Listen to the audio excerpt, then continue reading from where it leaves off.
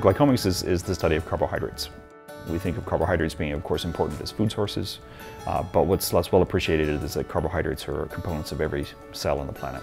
Communication between cells or invasion of cells by viruses and such like is often mediated by sugars. So if we understand sugars, or glycomics, the study of sugars, then we can have better chance of understanding and interfering with these infection processes.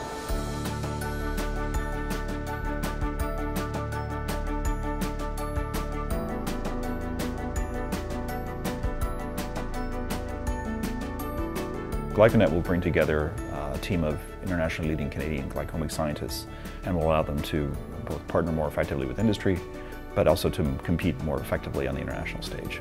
Canada has actually a considerable strength in the area of glycomics, ranging from chemists through to microbiologists, biochemists, the whole gamut. But we all tend to work in our individual silos, within our individual labs in our different universities.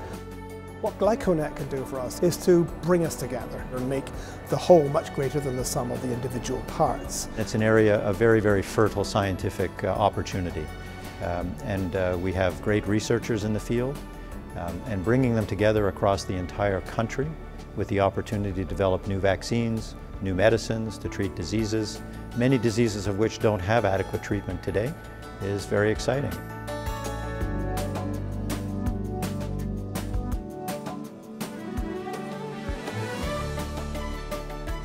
Carbohydrate processing enzymes per se have been really a neglected area of investigation for pharma and biotech.